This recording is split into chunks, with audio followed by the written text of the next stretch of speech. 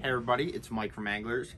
So we're gonna do a little something different here. We're gonna do a Z-Man rigging tutorial and some of my little tips or hacks that I like to do to be more productive out on the water. So first we're gonna start off with a regular jig head. This is the redfish eye from Z-Man here. So what we're gonna do is we're gonna rig it on a 5-inch scented jerk shads. This one's in Laguna shrimp. So, cool thing about Z-Man, super stretchy, super durable. Sometimes you can have problems with them staying on the jig head. So, I'm gonna rig it. What I like to do first is take the bait, hold it on top of the hook, measure it and see where it's gonna come out. And then I'll mark it with my thumb, and then I'll take the hook and just make a little tick mark just like that, so you can kind of see where it's going to come out. Now this is very important. You're going to want to put it right in the middle of the nose of the bait and just feed it down, and make sure you're going down straight. You feed it little by little. Make sure it's going on fairly straight. And then come out right where you made that little mark, just like so. Now these have specific keepers that will pretty much hold your Z-Man on. You kind of squeeze and pinch. Sometimes you can do this and pull up just to get it over those keepers. So you want it nice and straight on the plastic. If you catch a bunch of fish and have a great day of fishing, sometimes these keepers can wear out and your Z-Man plastic will keep falling down. One of my tips is just take another hook, and since this is elastic and super stretchy, I will take it, hook a little piece right there,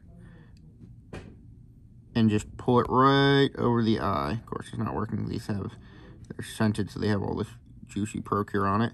And then be careful to pull it out so you don't rip it with the barb of the hook. And now, it looks a little weird, but it's going to last you a lot longer.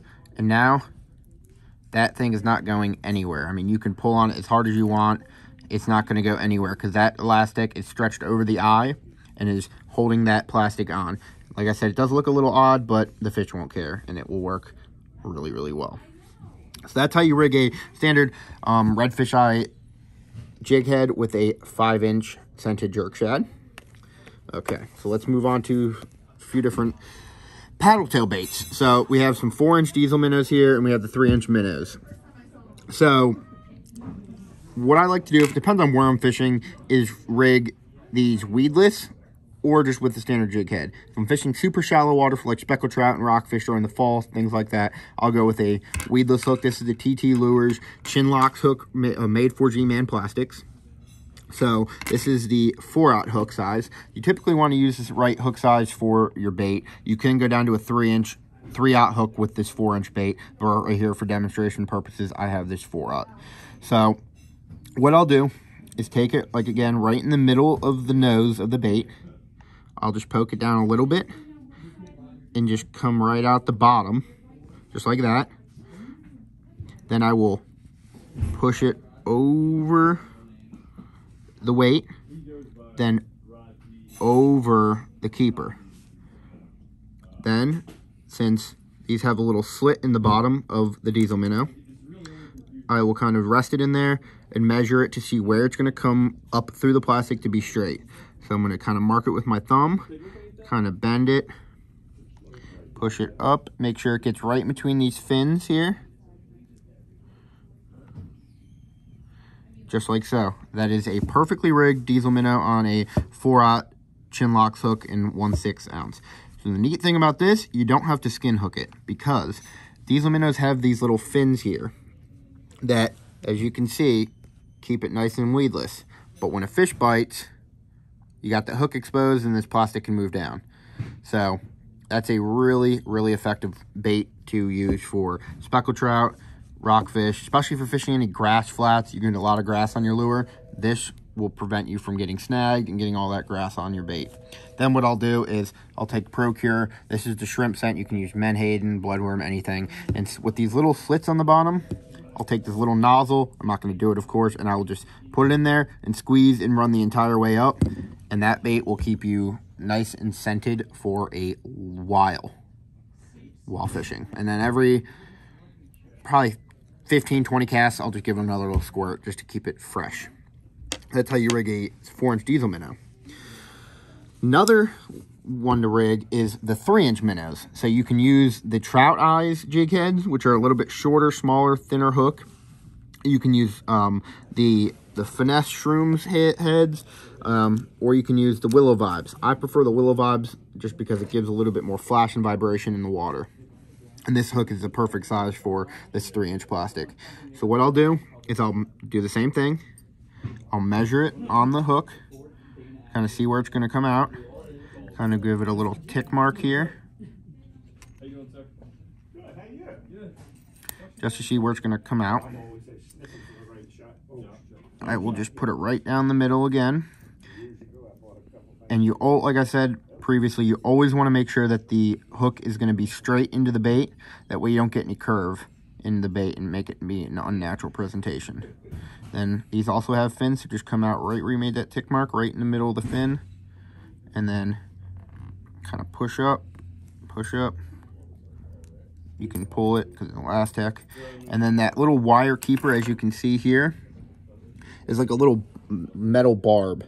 So what I'll do is I will just squeeze the plastic and kind of dig that Z-Man elastic product into that barb, and then kind of work it back, and then kind of just dig it in. Just work it until you really feel it really catch like that.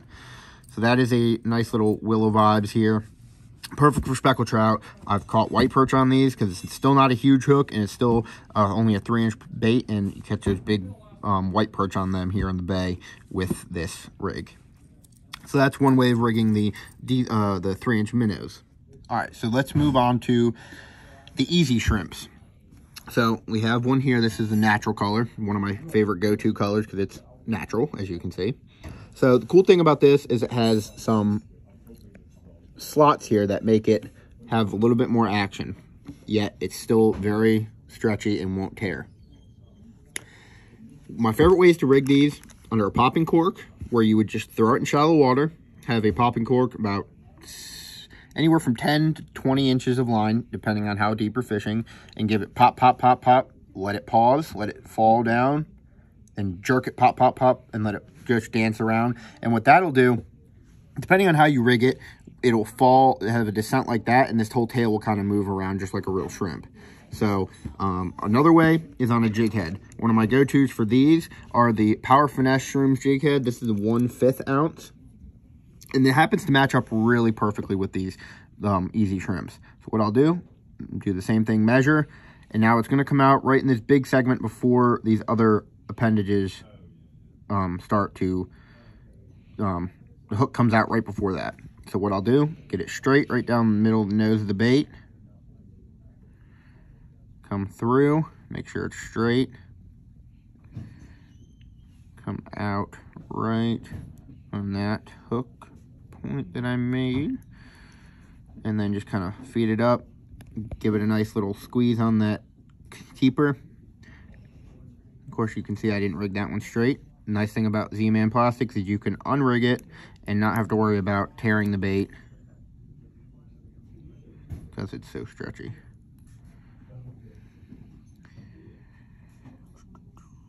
There we go.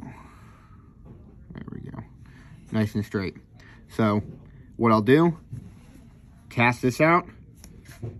Since that weighted head's there and this Z-Man elastic is buoyant, it'll fall and it'll dance just like that. You'll twitch it and it will jump and fall and stand just like that on the bottom. Great redfish, speckled trout.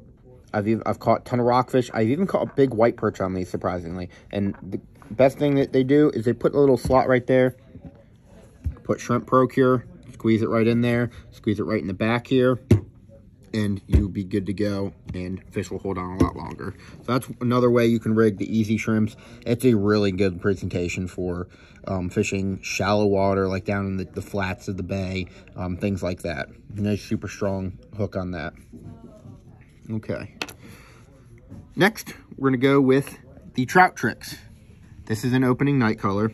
So this is more like a jerk shad, but thinner profile, a little bit different profile. One of my favorite ways to rig these are on the Texas eye jig heads. This is in 1/4 ounce. Now the cool thing about this, it's similar to the Chinlocks hooks, but it has the weighted swivel head. So I'll kind of do the same thing here. I will put it down just like this, right in the middle of the bait. Pull it through, right in the bottom. Feed it all the way up over that keeper. There we go. Just like that. I will take my bait, I will measure it where the hook is going to come out, and I will just feed it straight up through plastic, come out right in that little trough area. And then I will just pull it forward and just give it like a little bit of a skin hook to keep it weedless. Now what that's going to do, you cast it out in shallow water, you twitch it, that head is just going to move, and that thing is just going to dart all over the place, and it's a really, really good effective bait for shallow water fishing, especially in the fall. If you get the top water bite here in the bay for rockfish, and then it slowly gets light, more light, and the fish move a little bit deeper, and they're not quite hitting top water, these are one of my go-tos to throw out and twitch, and it looks just like a little eel, looks just like a little bait fish that they're going to munch on all the time. I always put Procure on it. That's just personal preference. I have more confidence with lures with Procure on it, but that's a good color opening night, rigged with this Texas eye jig head from Z-Man. Now, moving gears over to some freshwater, the ZinkerZ we just got in. So these are heavy salt impregnated. They still are Elastec, but they have a lot of salt in them. So they will sink. My favorite way to rig this is with one of these TRD spins, as well as not this exact hook, but any style of this hook here, which is just like a wacky rig hook. So what I'll do is I will take the bait. First, I will take the TRD spins, and I will feed it right down the tail of the bait. Keep going, just kind of feed it in, feed it in. Just like so. So what that does, you add a little bit of flash to your bait. So when it falls, if you have it wacky rigged, which is basically putting that hook straight through the middle of this bait, right about there, right in the middle. And then what I'll do is I'll get some nail weights or even actual little tiny nails and stick them like actual nails you use for wood and put them in the bait. That way it gives a little bit of weight on the nose. And then your hook here. And what that will do is will fall like that, and you twitch it, and this whole bait will almost go like that, and then shoot out open, and then it will stand straight up. And it has that blade that's just going to kick because it has a ball bearing swivel, and that thing just spins and spins and spins with any little twitch, as you can see there. And that is a really effective bait. I've used them for rockfish, great for largemouth bass. Snakehead will eat the heck out of that. Things like that. Any freshwater applications where you'd use a Senko style bait, the ZinkerZ are where you want. That's a great color. That's Goby Bryant, and that's a great application for freshwater. So I hope these little bit of tips and rigging video helped you guys with your Zman Plastics, because I know that we all love them here. I'm sure you guys do too. So thanks for tuning in, and see you next time.